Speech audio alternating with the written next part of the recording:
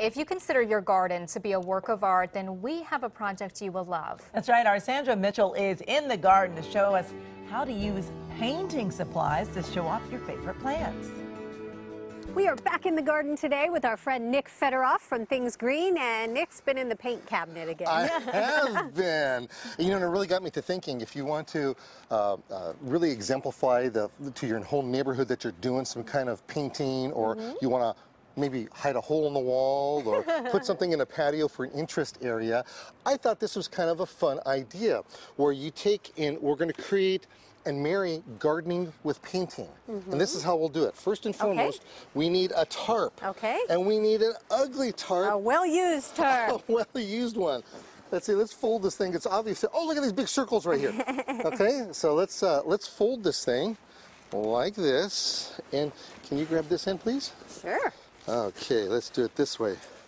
So we're going to fold this tarp, and look at that interest you got there. Oh, I love that.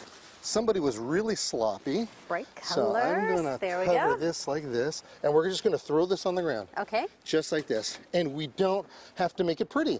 Take and crumple it a little bit.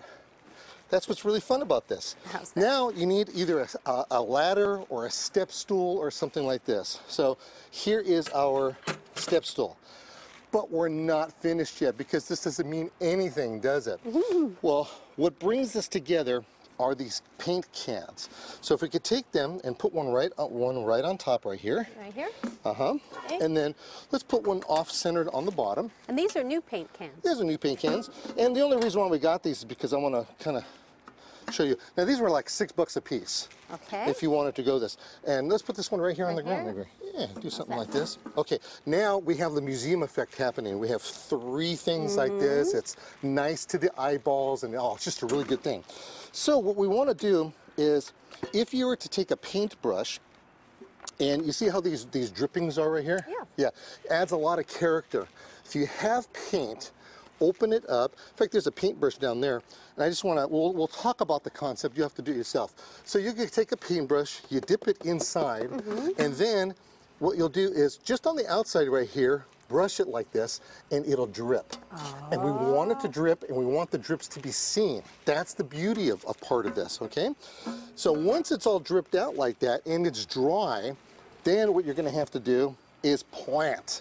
Now, you can take containers, and you could take if they're small enough, they could just slip right inside. You don't have to worry about that. Yeah, but in this particular instance, we're just going to do this. Let's get this can right here. Okay. Okay. We're going to put this just right in here like that. You Perfect can do that. fit. It's a perfect fit. So once we get all this going over here, we would do this with all of these plants. And how about this one? Put this right here. That's a great fit. Now, you see how this is all starting to tie together? Ah, it's gorgeous. Now, this, of course, because these are full sun plants, would have to be in full sun. All right, we're going to go like that. By the way, all these plants are from Blue Hills Nursery. Are we finished? Probably not. Probably not is correct. Nick. You've got all kinds of sneato stuff right behind you over there. Okay. Add this to this. This adds character to what we're doing. So we'll take and we'll put a paintbrush over here maybe. Lay it on the, yeah, there you go. See, and it all starts laying down. You've got, whoops, look at I knocked your stuff down. So if you're going to put this indoors, make sure that you do it. Make sure that you have low light plants that you're doing. If you're going to put it in a patio, half shade, half plants. If you're going to be in full sun, you could put this, say you're going to have a painting party. People do that. Build one of these things and put it right in the front of the house as people come through. Can you imagine how cool that is? So pretty. And then it just makes a whole lot of sense, because you've actually got the whole... Looks really great. Yeah, that's neat. Well, the bottom line in something like this is that you can do this. It's pretty inexpensive to do it. If your paint cans are 100% dry, then you can take and use the paint cans. Otherwise, just get new ones. And if anybody wants more information, come visit me online at thingsgreen.com, or through Facebook. I have a Nick Federoff and Things Green page as well. So there you go. Super easy too. Yeah. Look Oh, super easy. All this stuff that I've been throwing away all these years, right? Yeah. You just keep it.